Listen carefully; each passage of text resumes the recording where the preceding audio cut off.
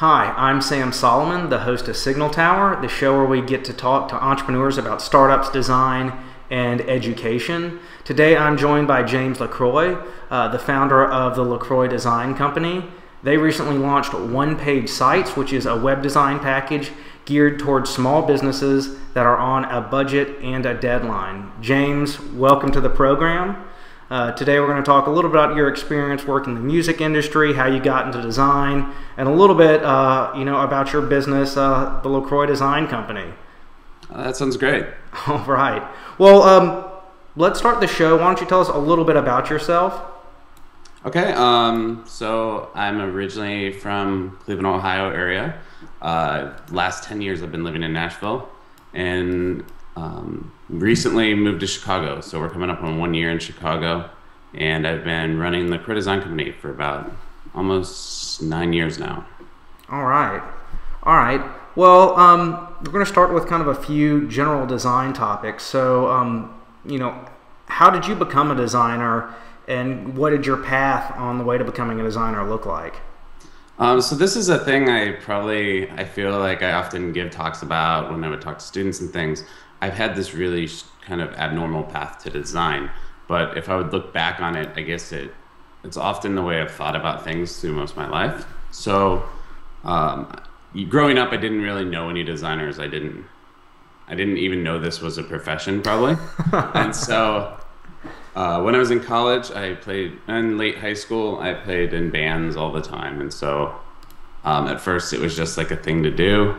And then somewhere in the middle of my college experience, I was traveling quite a bit, playing in bands. It was something I did every weekend. And so I started to think maybe this could be a future. And I had some friends that growing up signed a record deal. They were doing very well. And so when record labels started calling my house, I decided it was time to not go to college anymore. And so during that whole, in this year span, the band broke up. A year later, I'm working at a factory in Ohio, and I'm trying to figure out what to do with my life. And at the time, I didn't really know what I wanted to do, but I kind of I used to go to bookstores, and I would grab CMYK and Print and all these wallpaper, all these basically design magazines. And I didn't know what the field was, but I just would sit and look through them, and I was like, whatever this is what I want as a profession. And so at the time, I thought that would be advertising. I really never knew kind of the next step. I didn't know that you might have to draw or things that I never grew up doing. So I ended up not doing that, and instead I moved to Nashville and worked in the music industry instead. And so I originally worked in artist management for a while, and when you're young and you're new in the music industry and you work in artist management, you're pretty much at the bottom. So there wasn't a lot of money in it. There wasn't I guess there wasn't a lot of prestige or anything. I was often just sending contracts out or doing kind of menial tasks. And so in a weird way, it came about all of our artists we were working with, they were complaining about how their merchandise was terrible. So my boss at the time decided he was going to start a merchandise company. And early on, I saw this thing kind of start, and I wanted to be involved in it because I saw it as more of an opportunity. So the first thing I did was I begged him to let me start the e-commerce section. So it was the first, I guess, design project I ever project managed, but I hired a team to make a web store. And at the time, it was my job to manage it, fulfill it. And we launched it right around a little bit before Thanksgiving. And for one guy running this web store, I think we did $70,000 in sales between Thanksgiving and New Year's. And so it was kind of this crazy thing. And I guess that was one of the first times I started to see where the internet could make money. And through some restructuring of this company, another young guy and I were kind of put in charge of running it. And they were like, oh, you're the creative guy.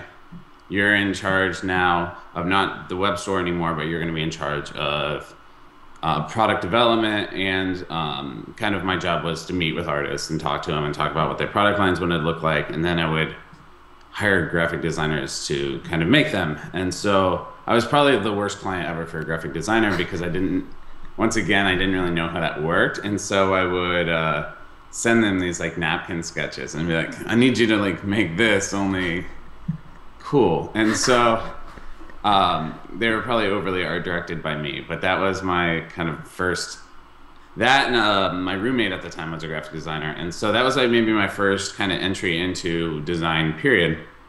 So as part of that company, and it turned out a bunch of things weren't really working out for us, and we were approached by an investor to start something bigger. And so at the time, we really didn't know what we were going to do. We kind of were considering going on our own as a couple of the people that were working together, but doing something a little different, a little bit bigger. I didn't have funds to be able to probably invest in it on my own. And so we had an investor come and promise us $1 million, $1.5 million to basically launch something much bigger. So at the time, the company I was working at, we handled product development all the way up till it was manufactured. And then we even had trucks and guys that would go out on the road and tour. And so we had this kind of full stop for music merchandise. So when we were approached by this investor, we decided we were going to make this thing even bigger. We were going to bring in ticketing. We were going to bring in like fan clubs. And it was at that probably time where I really started to think a lot about a brand and the things that we created and how we could build fan bases around a brand like that. Even though there were products being sold, that the more we targeted these products towards the people who were buying them, that the brand had power and it kind of progressed the band. So this whole thing happened that the investor just stopped at like $100,000, and the person controlling the funds didn't really tell any of us. And so checks just kept bouncing, and I knew it was, I mean, at this point I'm starting to realize something's terribly wrong, and I'm just hanging out in the office. And as a last ditch effort, I stayed in until there was basically, the guy running it just for the most part felt bad, and he let me take all my clients without a fight. And we had grown up really poor in Ohio, and I borrowed $1,000 off my parents' credit card to order my first blank shirts. And I had this design I had done, and I wasn't a designer up to this point. I had to try it because I couldn't afford a designer. And so I made this first run of shirts, and I promised them I'd pay them back in 30 days, or my parents back in 30 days. And I did my first shirt order. And so from there, just because I didn't have the budget to pay designers, I became, I guess, a designer. And I started LaCroix Merchandising and LaCroix Design Company, only because I didn't have time to think of a more creative name. And so I registered the businesses and started it, and I didn't eat for a while, got a part-time job, and basically started making shirts for band and selling these final products. And so I guess I removed a lot of the overhead, focused on the design and product design and manufacturing, and that's kind of how I jumped into design.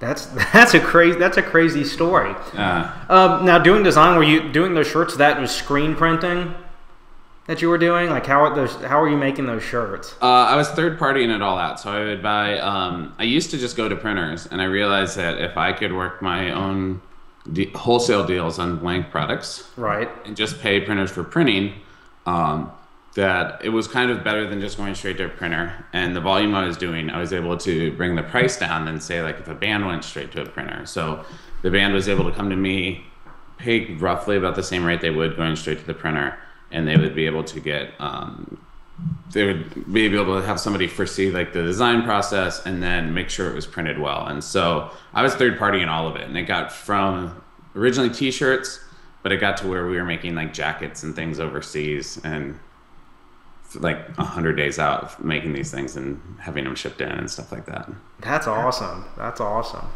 That's a great story. So you don't have a college degree. You never graduated? No, and I kind of had the unique opportunity my last 3 years in Nashville to teach at a college based on experience. And so that was kind of a fun, having not gotten to go to school for design, it was fun to maybe step away from my client work and start to think about how you talk about design, how you think about design, if it's not always work-based, I guess. Right. Wow, that's great. What types of things do you find interesting?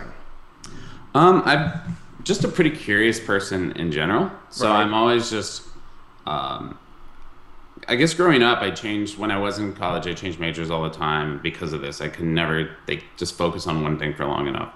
And so I think what I find interesting about design is that there's so much that you have to I mean, I think just being a designer, you have to be a pretty curious person. So there's always technology stuff we're looking to do. There's always visual things we're trying to try. But then at the same time, I get to learn about everybody's business. So I'll work with a coffee company and I learn more about how coffee gets made and how it makes its way to the US and the people who farm coffee and what their life is like. And so I think what's fun about design is you get to be curious about a lot of things and it's rewarding to be able to do so.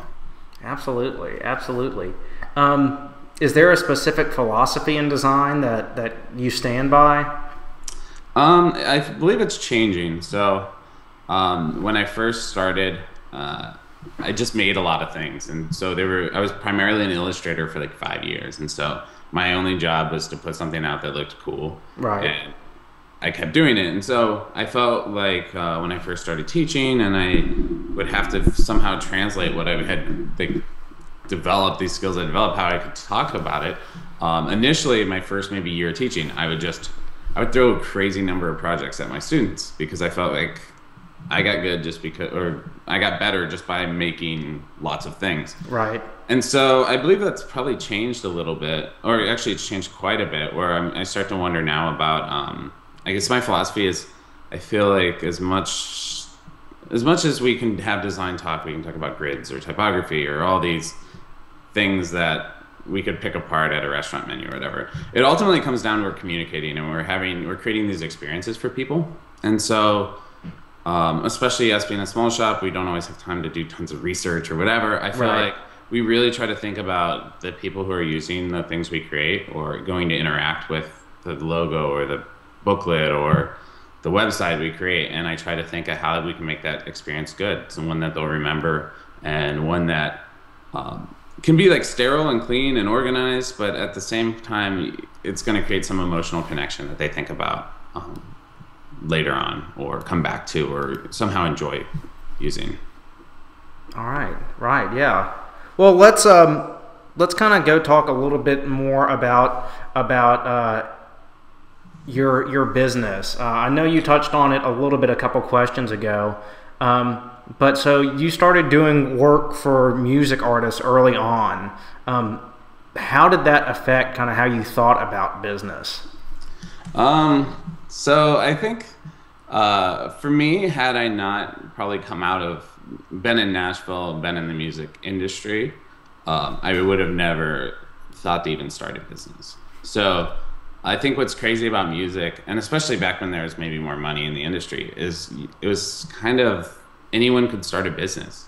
You met the right band and you decided to manage them, and you started a business. Or if you were a band, you would start a business. I mean, that's kind of what it was. And so I guess there's pros and cons of that. Having worked with music, worked with a lot of music artists at the time, one of the reasons we don't much anymore is that if you're a band and you start a business, it's very easy to bankrupt that business or to just say it's over. But I guess, yeah, the thing I learned most from that is that there's opportunity. And had I been maybe in Chicago at the time, I would have never thought that I could just jump this opportunity to start a business. But I was already of this culture that things could happen and there was potential. And if you did something right, like it would work out. And so maybe that's not like the best business advice, but at the time I felt like the environment was one that fostered taking a chance. And so we did it. And early on, we functioned, I guess, a lot like a music industry business. And we're quite different now, but we went to the right parties and we drank at the right places and we tried to meet the right people and we acted like we were in the music industry, even though it was a business that I guess was designing for it. Well, so going back to you've been doing this you've had the LaCroix Design Company for 9 years, but you recently moved from Nashville to Chicago, right? Yes. Well, why the change and how has that worked out? So I guess this is probably part of being the curious thing. I'm never really content doing the same thing for very long. So we did the illustration thing for a while on product merchandise, or like artist merchandise. And that eventually developed into, so there's a lot of rewards with doing the merchandise part. as far as you could make money not based on hours, but it was on products being sold and things like that. Right. You had like a commodity. I had a design part of it and I had a commodity part. The problem was there's a lot of risk involved because the margins weren't very high, and so if somebody didn't pay a bit like a $5,000 invoice, you probably maybe only had the potential to make like $1,000 off that invoice. So there was always it was high risk versus really what you could get out of it. And so we kind of started to veer away from that. And so I went from basically creating products to now creating illustrations. And so I did a lot of illustration, print work, branding.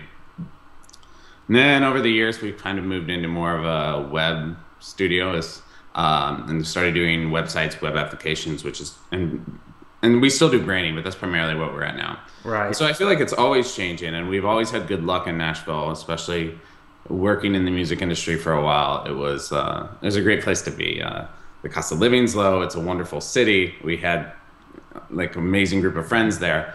But eventually I kind of started to think, well, I'd gotten lucky. Everything had went well. I was president at AIGA. I was teaching at a college, and I didn't know what would happen in 20 years, what I would do, where I would be, if there would be still something that would keep me interested. And so we started to name cities that we thought would be interesting to move to. So at the time that we first thought about this, it was probably about 4 years ago. My wife and I were in New York City, and I was doing some work there. And I thought, well, what would it be like to be like designer in New York, just to say I did it. Right. And the more and more I thought about that, or San Francisco, I didn't want to be, having owned my business for a little while, I didn't want to go back to really like being broke or anything like that. So we started, and every time we'd gone to Chicago, it just felt like how I grew up. It felt like the right city to be in. And so we moved, I moved up here basically for future potential of my business to kind of be in a bigger market, to see what that's like, and be a designer in a city. It also offered like some lifestyle choices for us to not own a car, to right. Be maybe even tighter ingrained in our community. And so that's really kind of our reason for moving to Chicago. Yeah, no, Chicago's a great city. I miss not being able to have a car. I mean, even, you know, I've spent most of my life in Atlanta, which is the capital of the South, and you still have to have a car to get places in Atlanta. I hope that changes, but right now it hasn't. So what kind of challenges do you run into, running a design company? What would you say your biggest challenge is, and how do you get past it? So I think we recently maybe addressed a couple of challenges. So I moved to Chicago to relocate to be in a bigger market. Right. And I moved up here and I worked for myself, and I didn't really know very many people. And so I suddenly felt we're coming up on 1 year, I felt small, which was part of the reason we moved here, or I moved here, was for it to feel small again and to feel like something I had to work at. But I guess maybe that was a bigger impact than I thought it would. So with no one knowing us, I felt like getting work in a new market was a little bit tricky. And then also I realized that throughout the time of our business, so I used to sell basically artwork that was meant to like look good. It was supposed to be stunning at some point, and that was its only goal. There's not a whole bunch of concept on it early on. And then I would do even like branding and stuff where I knew there was a concept, but I felt clients often were just looking for something that would look really good. Right. And then we started doing websites, and at first, when it was just me, I was probably pretty bad at doing some of those websites. But since now there's two of us in the studio, my brother has kind of pretty much become my business partner, but he's become he's a fantastic Ruby developer, and awesome. Handles a lot of my, even when I can't get something in JavaScript to work or whatever, he's always fixing it. So I felt like we progressed and we got better at what we did. And suddenly now writing web applications and making really great sites, a lot of the value that we created was something you can't see. Right. And so I don't think I changed my way I was communicating my business, even though we were doing something totally different. So when we tried to quote jobs, and we might cost more than someone else because we know we do it better than someone else, or that we're not just making a WordPress theme, that we're actually like building a pretty complex thing, we weren't communicating that. We would just tell them, hey, we're going to use this technology. And so I think the biggest challenge now for me was and we've started to really adopt this, was just try to communicate what, for people that don't see it, that don't know why this would save them money in the long run or why this would cost more, is to communicate value on something that they necessarily can't see. So moving, I guess, from a commodity to now adding value to their company and speaking in business terms more than just making things look cool. Right, right. Is there a specific example of that with a client that you can share with us? So I guess a good example was we recently redid a site for a client. We launched it last fall, the new redesign. And so this was actually it's one of our favorite clients to work with. Mainly they're just wonderful clients. They ask good questions. They don't always come in assuming they know the answer. Right. So they came in and they had a website and they have a ton of traffic. In fact, it was the most traffic we'd seen on a website we'd worked on. And they came to us and asked specific problems. A lot of times people weren't coming back to the site. They weren't coming back as much as they probably could. They had these quizzes that you could take, and they wanted people to take more. Right. I'm trying to remember some of the other. People weren't going deep enough into the site and things like that. And so we approached it and we did a redesign. And in the midst of this redesign, we probably didn't communicate value at the time as far as what we could do behind the scenes. So we started working with this, and we realized the developer that had given their budget, they didn't have time to redo the whole back end of the site. So we were staying with their WordPress build. And going through it, we realized that we were going to have to rebuild it anyway. Nothing was set up correctly. So we did this, and we probably didn't even communicate value on that.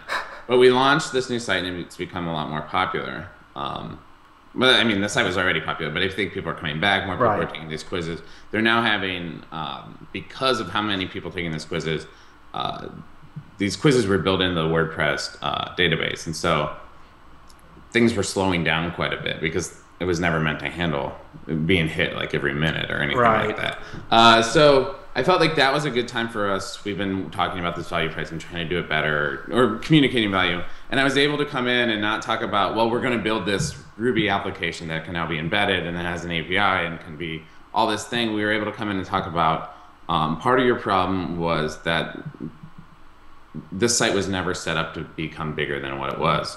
And so we have to now kind of come back, and the difference is the reason you're going to pay more for this is that we're creating something that now can kind of expand. I mean, obviously it'll be a Ruby thing. It's not infinitely expansive, but it'll be totally fine for what they're doing for a long time, and it can handle way more workload than what they're built. And so I think that's one of the, I guess, a way that we're always trying to talk to clients is that we're trying to give them something that not only fits their needs now, that is ultimately going to be scalable at some point in time, that next time they want to redesign it, we don't have to scrap the whole thing. So there's not like a lot of technical, we try not to use the word technical debt, but we try to, in a nice way, say that over time this will save you money if you can pay a little bit more at the front end, and let's do this right the first time. So that was something we never talked about. We just did it. And then we were like, I don't understand why these people don't appreciate everything we do. And so we've tried to talk more openly about what makes our process a little bit better. Right. Yeah. I think communicating value to clients is probably one of the most important things you can do. Mm-hmm. So I absolutely agree. Do you have a project over the years that's that you'd say is your favorite, or one that you're the most proud of? Actually, it's this one. So it's this 5 love languages site. Right. And I think we've had a lot of sites that we've enjoyed. I feel most of the time we've gotten really lucky. We like working with our clients. We always, a lot of times they end up becoming friends, or they were friends, or we have regular conversations. So there's a lot of great projects, but that one was one that was really special because us being a small studio of 2 people, we didn't do a ton. We can't do a ton of eye testing or eye tracking and A/B testing. We didn't do a lot of that. So we looked at the problem and we thought about. And it was funny because it wasn't necessarily a site we'd go to all the time or anything like that, but we thought about how people might want to use it, and we really thought about the experience we could create. And they also have the traffic, so that we were immediately able to see results. And we can see results on everything. Even my brother is always watching the way the server is handling things and looking for ways to optimize that. And that's a luxury we don't get with all our projects. So we have projects that maybe get 1,000 people a day, but when you're starting to get like a few 100,000 people a month or whatever visiting the site. It's kind of fun to watch that and see how these things that you thought somebody would use, they're actually using them. And it's really exciting to watch that happen. Right. So I guess we always enjoy that project. Just as kind of a side note, what are you guys using? What are they using to watch that? Are they using Kissmetrics or Google Analytics, or is there? Yeah, we always set up a couple. Probably our two favorites we use mainly because the cost of Google Analytics is fantastic. Right. We always we use that. Gauges is fun for like a short glimpse, especially when you launch, you put something new out there. It's always kind of fun to just flip it on, and there's an iPhone app, so if I go out to dinner or something like that, I can make a quick glance on who's popping on the site and where they're looking and things like that. Right, right. Cool. Well, let's talk a little bit about one-page sites. That is y'all's package service that gives small businesses website that quickly and affordably. Will you talk a little bit about that? Yeah, so the more and more, I guess this was also as we're addressing communicating value. We realized that a lot of people don't know how to shop for a website, and it's probably more designers than clients that have done a poor job of communicating how this is done. And maybe, for the most part, maybe the design industry or the web industry as a whole there's so many options, we haven't even quite figured out the best way to always do this. Right. But often people call and they ask for a website, and we started kind of charting the different things people will say. They'll say, well, I need a 5-page website, or somebody will say, I need a website that looks like this. And they already have this picture in their head of some other company's website, and they're not even sure if that works for the other company. But there are always clients are always really actually creative on trying to figure out how to approach hiring somebody to do a website. And normally that comes back with us asking a bunch of questions. Normally we're trying to change it about how their business runs. We're looking for an opportunity to turn whatever this website cost is into an investment for them and hopefully make them more money off of it.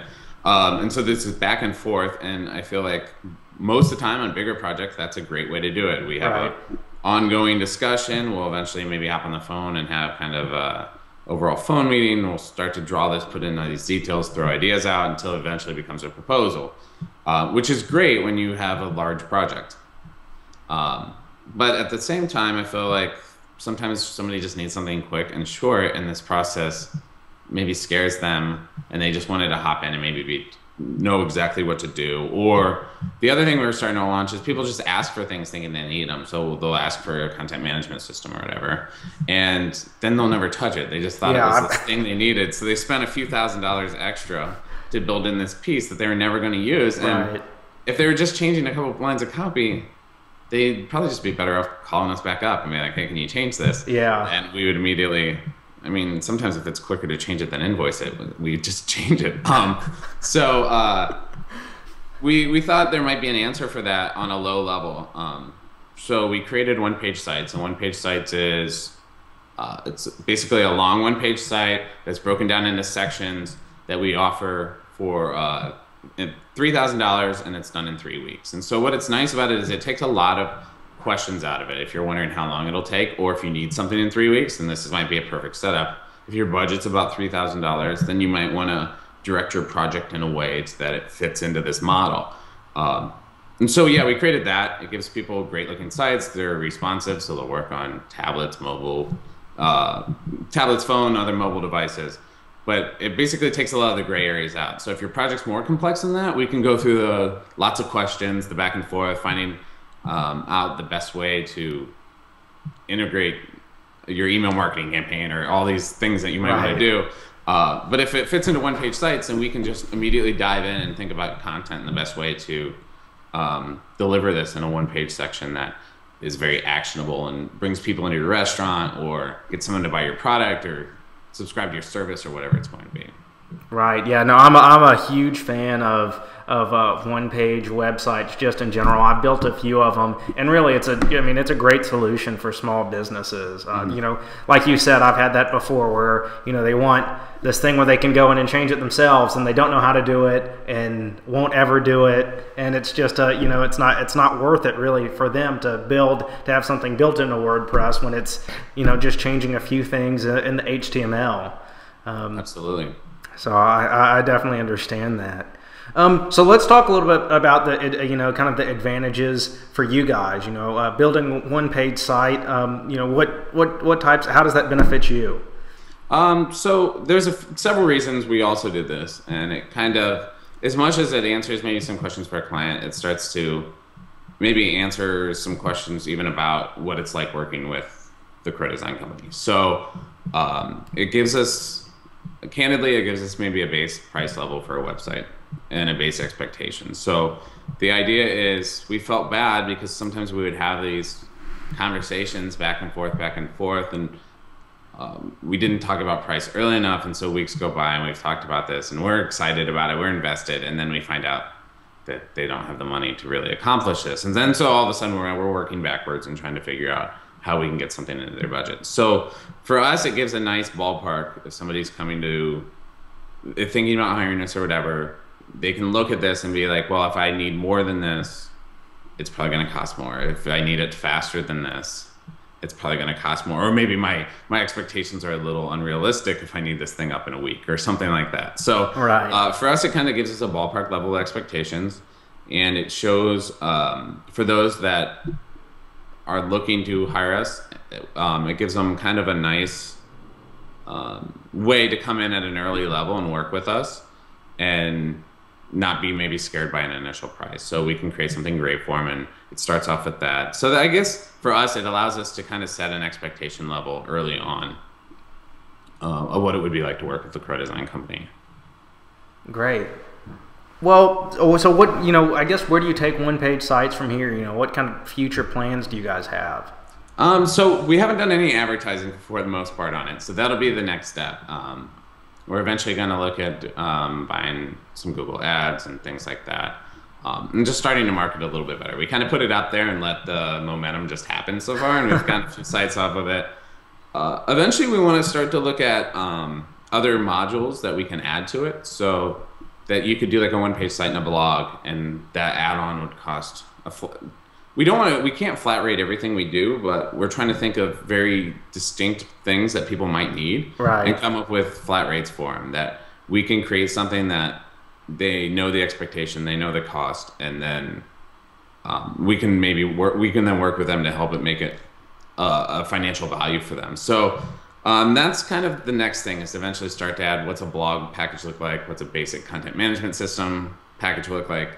But more importantly, we're looking at packaging more of our services. So we're even looking at packaging some recurring things where we would help somebody monitor and get the most out of their site and things like that. So I guess it's somewhat one-page sites we want to grow, but at the same time, we like this model of setting expectations early and allow somebody to have this like package service that they can utilize. There's not a bunch of questions they don't know. There's right. This is what you're getting. This is actually, that, like, one of my favorite parts. I'm on onepagesites.net right now, and it's like, this is what you're going to get, and this is what you're not going to get. We're not going to do copywriting, things like that, but you will get this great looking website that's responsive. And I think that, for me, I'm really, really big on copywriting and how things are written, and that's actually, like, I think one of my favorite part of the sites. I think you guys have done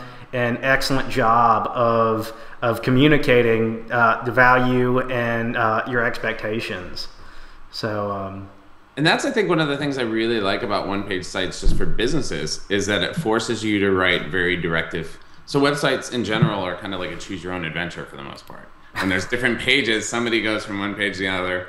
And I guess a lot of companies think that that's what somebody wants. But sometimes if you have a very direct product or a very direct service, say you're a restaurant, people really need to know if you're open, do they need to have a reservation or whatever, what your menu is, and how to get there. Yep. So it's very direct. And so what we like about one-page sites is it forces you to write very direct copy. So we value copywriting a lot. We don't offer it included in that service, but we will sit with those clients early on and try to look at what they might want to say and coach them and basically coach them into some very actionable language that somebody can look at, get their one-page site. So for in the minute they're on that home page, they can make an informed decision on whether or not they want to buy that product or do whatever action conversion we're trying to get out of it.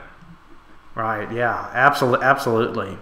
Well, let's go ahead. We're running out of time here. So let's. I kind of want to jump into last few questions. Okay. If you weren't a designer, what would you be doing right now?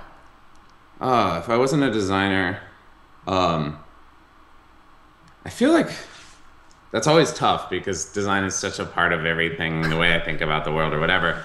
Early on, when I was younger, I wanted to be an architect. Well, I was told I was good at math, and everybody said you either become like an architect or an engineer or accountant. So I tried to take this architecture class in high school. And to get to that, I had to take this mechanical drawing class, and I was awful. I had terrible handwriting, so I was terrible at this mechanical drawing class. So I decided that wasn't for me, and I didn't do it. So architecture was always something that interests me.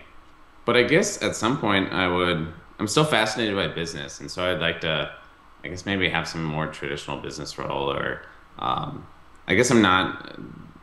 I have a brother that's an accountant, and he's very organized and deliberate all the time. And I'm maybe not like that, but I feel like I'd want to do something where it was some creative way of running a business or building culture in some way, I guess.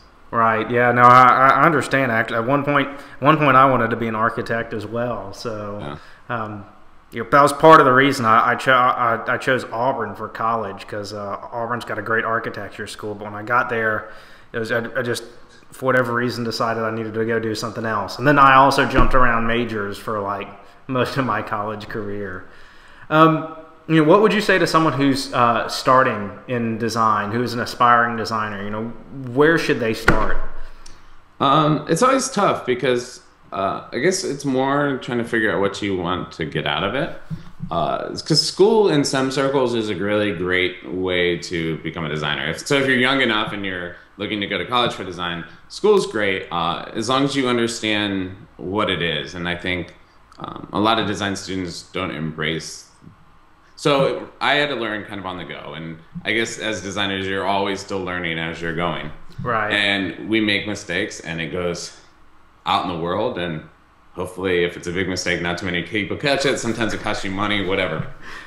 But I think college is a great way to have 4 years of just exploring visual ideas. So that's an option. But then I guess if you want to work faster than that, or if you're looking to do web design, I think you just start doing it.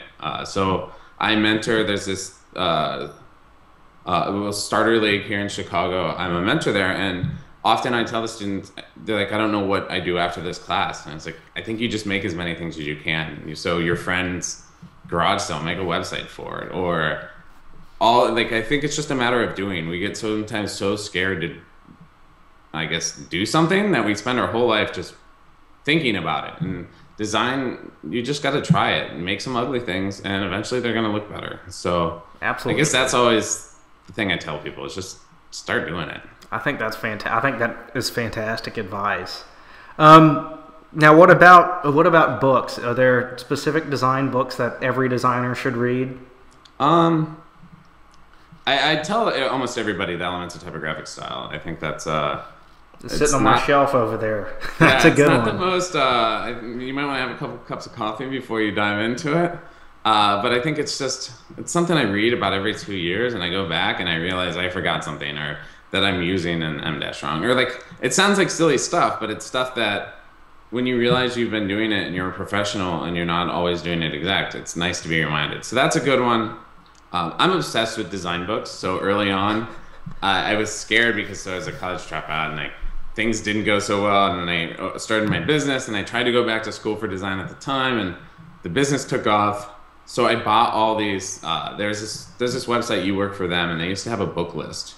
And I pretty much bought every book on this book list. So I had a bunch of like Mueller-Brockman grid system books and all these old German typography books, and I read them all cover to cover. And I went through this whole thing. And so I guess I'm always recommending books, but I tend to look at specifically what somebody wants to learn. But overall, I think every designer should read Elements of Typographic Style. Right. And I think for me, there's a few books that I go back and I read every year, just like what you were talking about. And I think there's not many books that I do, but like On Writing Well. that is like, for writing, I think that's like the Bible of writing nonfiction. And obviously with this blog, I do a good amount of writing, but every year, I go back and I always feel like I'm reminded of something, or there's something I missed the first time that I can pick up. So I think that's a great recommendation, and books that you can reread once a year and still learn something new every time you open it. It's great. Mm-hmm. I think I'm gonna have to pick up that book. I think my goal this year has been to become a better writer. So On Writing Well, I'm serious. That's like, so my book that I recommend everybody watching the show, pick up On Writing Well.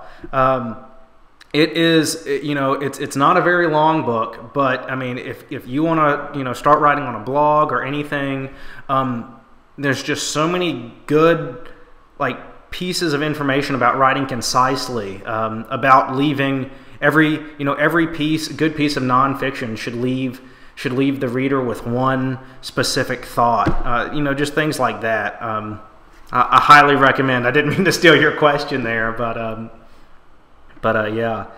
Well, so do you have any closing comments? Are there any questions in this interview that I should have asked you, about, stories you need to tell, things about, one-page sites, LaCroix Design? I think we covered most of it. I feel like often we tell people about how we got here and the way we tend to think about things, and I feel like we covered a lot of that. Oh, good. Any last comments or anything? No, I feel like it's just I think it's just a matter of we enjoy what we do and we're happy to get out and do it, and we hope that if anyone else is looking to do design or whatever, you make things and you put them up there. And I guess One Page Sites is an exact example of that. We had this idea and I spent a week making a website, and both of us did, and putting it out there and trying it, and it's now an idea that I think interests people and has given somebody a new look in the way we operate. So absolutely. Well, so James, where can people follow you? So I'm on Twitter quite a bit at LaCroix Design, or at LaCroix Design, and our website is lacroixdesign.net. We regularly put up new projects. We've been trying to blog more regularly and write about we've changed a lot of, I used to just maybe blog about designer things, but I've really been trying to blog about things that might help a website improve. OnePageSites.net is a great way to check out that, what we're doing with that. And I feel we're active on a lot of social networks. So I'm Joe at LaCroix Design and everything like that. So. Oh, great. Well, James, thanks for doing the show today. Oh, thanks for having me. Yeah, absolutely.